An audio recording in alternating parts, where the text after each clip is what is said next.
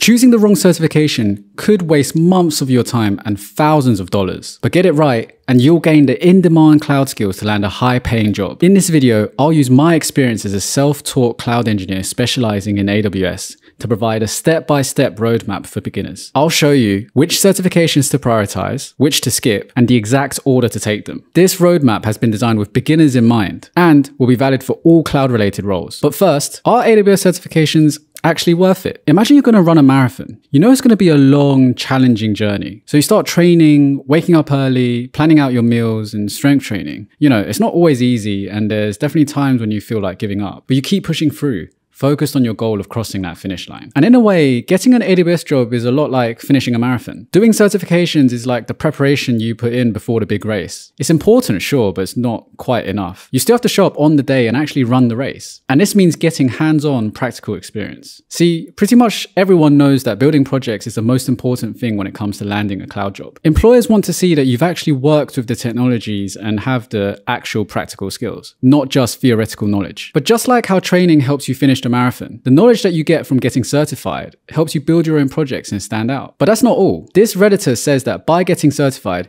they got promoted and got a raise and got an increased bonus. Although it did not help me get the job, but boosted my credibility within the company. It's not uncommon for some companies to reward and incentivize their engineers to take certifications. This could be in the form of a promotion, a raise, or just better projects coming your way. So if you're new to AWS, the first certification you should aim for is the AWS Certified Cloud Practitioner. This is AWS's entry-level foundational certification that's specifically designed for people who are just beginning their cloud journey. The Cloud Practitioner cert covers a lot of the basics such as core services, security, pricing. It helps you understand the fundamentals of how AWS works at a very high level. You'll learn the language, the core concepts, and how to navigate around the AWS console. Now, there's a bit of debate online about whether this cert is actually worth doing. To be honest, it's not detailed enough to really help you get a job and doesn't really go into any core services in too much detail. But I still think it is worth doing. When I was first learning AWS, I started with the Cloud Practitioner, and looking back, I don't regret it. If you were to jump straight into a more difficult certification, the knowledge gap between where you're at now and what those tests expect you to know is going to be pretty huge. You're not trying to get a job with the Cloud Practitioner. You're trying to get enough knowledge so you're able to understand conversations around AWS and cloud concepts. And I think this certification does provide that. Okay, great. So you've done the Cloud Practitioner. What's next? So imagine you're building a house. You wouldn't just start with the roof and the walls, right? You need a solid foundation first, something strong that everything else can be built upon. Without that foundation, the whole structure is kind of wobbly and unstable. And it's the same thing with AWS certifications. Regardless of what specific cloud job you're looking for, whether it's a solutions architect or cloud engineer, DevOps, or something else, my advice is the same. You should aim to get 3 out of the 4 main associate AWS certifications. This provides a great level of knowledge across the core AWS services and concepts. Now, could you just skip straight to the advanced certifications like the professional or the specialty ones? I mean, sure,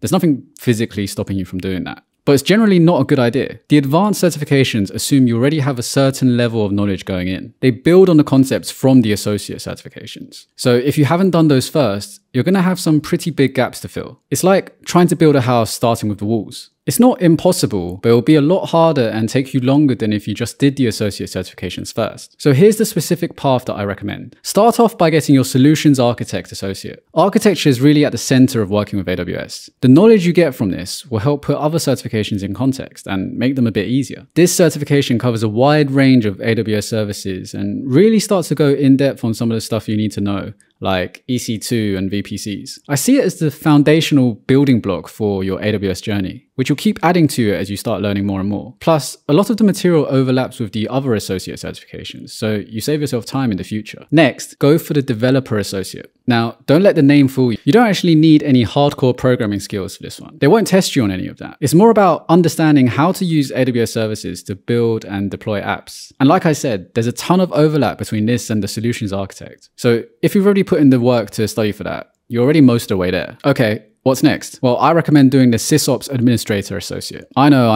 it's got sys in its name, so you might be thinking it's only for IT operations people. But the truth is, this material is important for any cloud role, including solutions architects and cloud engineers. The SysOps certification gets into core AWS services for managing and monitoring cloud resources, like CloudWatch and Systems Manager. And again, there's a bunch of overlap between this and a solutions architect, so you won't have to start again from scratch. I will say that the SysOps is generally considered considered the toughest out of the 3 associate certifications. But at this point, the actual amount of new things that you need to learn should be quite minimal. Now, after these, you can go for the data engineer certification if you're interested in specializing in data and analytics. It's a great one to have, but it does get pretty in-depth on some niche topics that aren't really necessary for most cloud or solutions architect roles. So I consider it more of an optional one that you can tackle later down the road if it aligns with your specific career path. Great, you've done the associates. Now this is where things start to get exciting. At this point, you should have a lot of knowledge about core AWS services. If you don't have much work experience, I honestly do think that getting a professional cert can really help you stand out, but it's not going to be easy. The professional exams are no joke and are much harder than the associates. I can't emphasize this enough. It's a big step up. If you're trying to speed run through certifications, you should really slow down for these. They go deep into the details of AWS services and really test your understanding. The questions on the professional exam are presented in the form of long case studies. The questions and answers are much wordier than what you see on the associates. Even though the professional exams are only 50 minutes longer,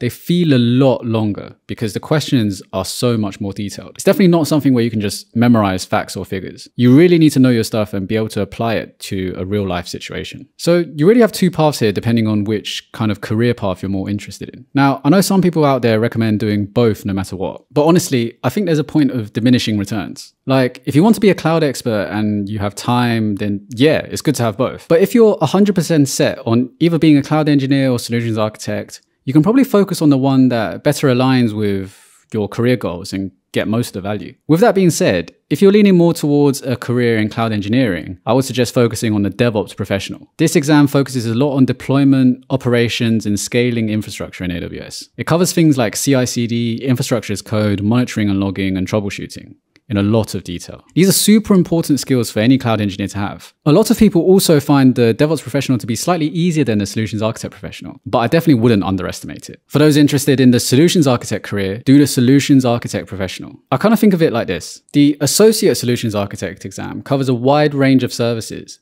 but doesn't go super deep in depth on any of them. The professional version tests you on all of these services at a much more detailed and advanced level. It hits both the breadth and the depth of your AWS knowledge, which is kind of why it's so challenging. It is worth noting that there is some overlap between the DevOps professional and the solutions architect professional, but not a ton, less than what you see between the associate exams. So it's not like you can study for one and be totally prepared for the other. At this stage, we have to stop and say congrats. You've worked hard, passed some pretty tough exams, and you're definitely not a beginner anymore. Next, you have the specialty certifications. There's not really a defined roadmap for this. The cert that you should do depends on your own career goals and interests. These specialty certs are meant to expand on what you know already as part of your on-the-job experience. They go deeper into advanced topics and best practices around networking, machine learning, and security on AWS. But they assume you've got a solid foundation already, not just from passing exams, but from actually using AWS day-to-day to solve real problems. These specialty certs will cover things that you should already be doing and just adds a bit more detail to them. The other thing is,